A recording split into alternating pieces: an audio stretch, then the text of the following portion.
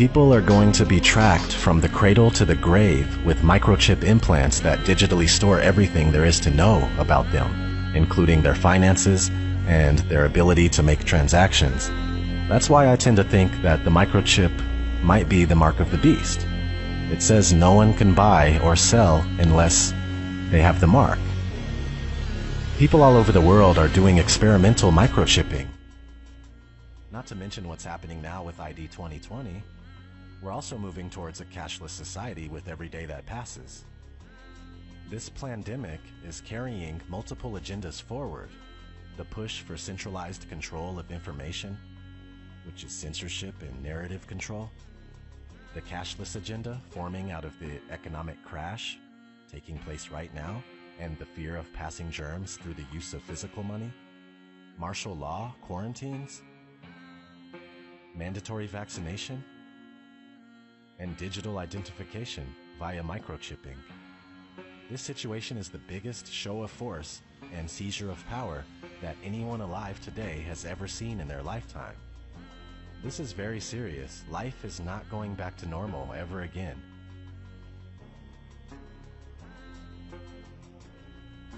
It truly is the end of the world as we know it. We need to take a stand. Refuse forced vaccines. Destroy 5G technology any chance we get, and don't let them fill you up with fear.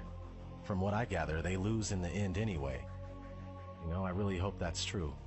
And this life is only temporary, so don't be scared. Be strong and stand up for yourselves. I know one thing for sure, I'll die or be thrown in a FEMA camp, or worse, before going along with what they're doing right now. Maybe you should consider doing the same thing. This has been ODD. Never sleep again, my friends. Take care.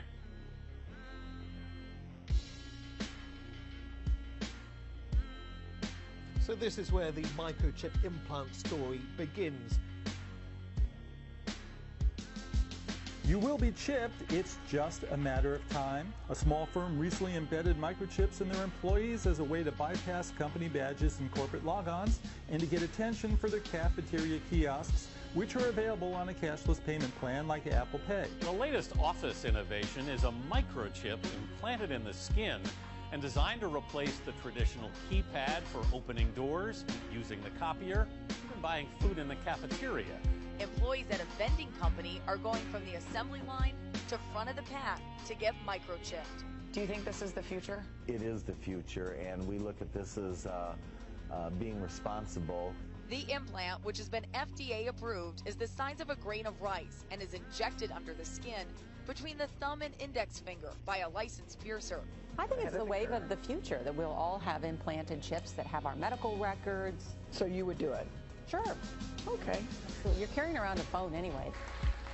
This is a microchipping party. Hannah's getting an electronic chip implanted into her hand. So congratulations, Hannah. Thank you. You've been chipped? Yes, I have. How does it feel? It feels good. I'm excited to see what I'll be able to do now. Can I touch it? Yeah, you can feel it there. I feel like this is the future. It's the next big thing that's going to happen. A tiny microchip like this inserted just beneath the skin in their hands.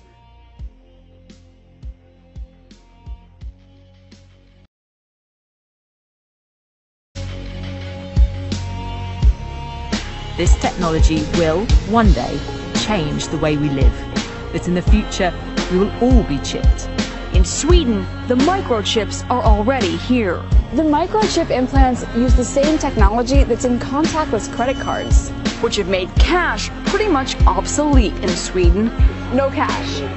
Is a cashless society inevitable? How long will it take before we're cashless? Many countries are fast moving towards a cashless society. Between 2000 and 2015, non-cash payments in the U.S. grew by almost 400%. Venmo, the mobile app where people can pay each other on a smartphone, now processes $2 billion a month. This year, Apple added similar payment capabilities in iMessage. These free services are so popular, 30 major banks recently launched a competing product called Zelle. It would be better if we were more like Sweden, where cash has nearly been phased out. And the U.S. will get there too. in another 5 or 10 years. There's no question that cash, is in its last era. China's cashless revolution has happened in just 3 years. In order to avoid the risk of transmission through physical handling of money, we encourage the use of cashless transactions, such as mobile money, M-Pesa and otherwise, and credit cards. Well, health experts say the coronavirus can live on surfaces like cash for up to 10 days. That has many people worried about shopping and other everyday tasks. The standard narrative in society is that cashlessness, quote-unquote cashlessness, is a sort of organic process just percolating from the bottom up by ordinary individual people who are just sort of making these organic decisions to switch to this other thing, right? Now this is pure, if you want to, like this is a pure, to put it crudely, capitalist ideology, corporate capitalist ideology, where essentially you always want to focus attention on the small person in society, quote unquote, the consumer. All right, the sort of like random person who wanders around in markets, who apparently controls what's going on in the world. All right. Of course, if you actually go and ask any person in society, how much agency do you believe that you had in the emergence of this technology? Almost nobody believes they had anything to do with the emergence of the technology. All right. What actually happens is that large-scale institutions push the stuff onto you for various commercial reasons and various other reasons. And the large-scale institutions love to disguise themselves and just never talk about themselves as if they're just not there. All right. So the story about the war on cash is a bunch of us who are trying to say, actually, over the last few decades, large-scale institutions, banks, payments companies, governments have all been actively eroding the cash system to slowly make it more and more likely that you're going to quote-unquote choose to go to the digital systems. Okay. Now you might believe that you're choosing this, but actually the whole environment is being structured in a way that makes you more and more likely to do it.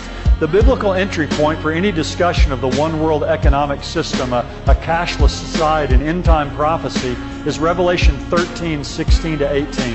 He causes all, the small and the great, the rich and the poor, and the freemen and the slaves to be given a mark on their right hand or on their forehead. And he provides that no one should be able to buy or to sell except the one who has the mark, either the name of the beast or the number of his name.